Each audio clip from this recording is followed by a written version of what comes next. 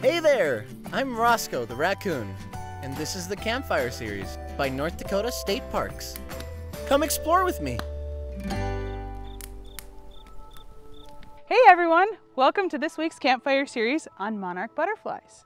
We have here today several different points in their life. So right here we have an egg, and if you notice, they're very small. They're kind of opalescent in color. They have stripes going vertically on them. After they get a few days being in an egg and they're getting close to hatching, they actually have a little black dot that starts to be visible, and then soon after they hatch out.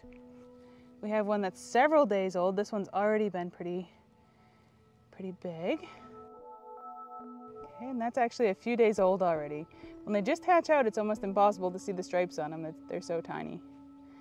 And as they grow a little bit bigger, we have this guy over here. Pretty soon he's gonna be able to form a J and then into a chrysalis. There's another little baby here. It's a little easier to see. So the monarch butterfly is a very iconic butterfly. Most people know what this butterfly looks like.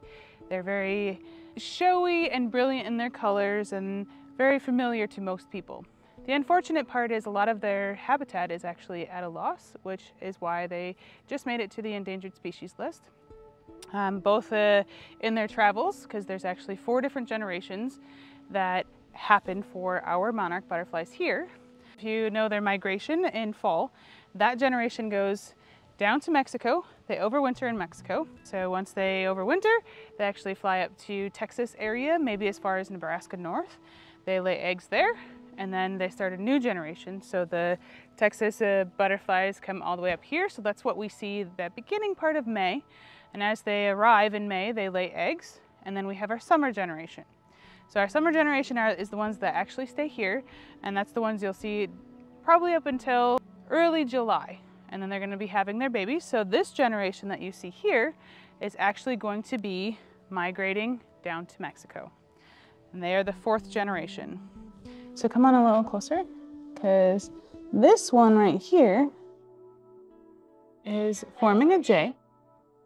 So what they do is they have a little silk that they attach with, and then their body shape goes into this J. And then as he's about to molt into his chrysalis, they actually shed out their outer skin, and then they turn into a chrysalis.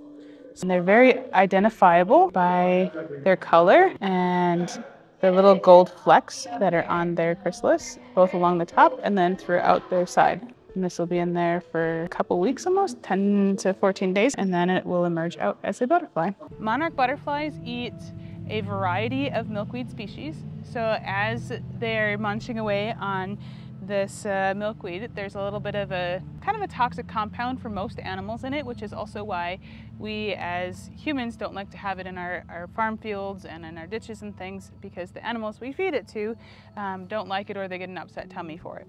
What's really nice for the caterpillars is that they actually accumulate this compound in their bodies, so as a predator comes along and tries to eat them, that little compound will actually make them sick. So even though it might not save that individual's life, it does for the species in general. So it actually deters the predator from eating them. And then they remember that for the next time to not eat those because it made it sick. So that helps the population grow.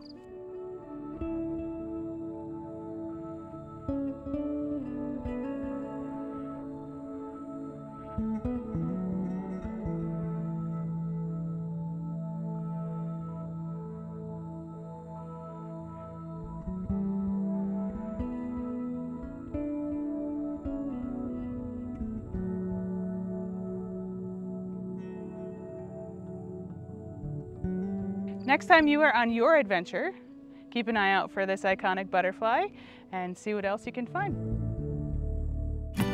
Wasn't that fun? I can't wait for our next adventure. Until then, you know where to find me.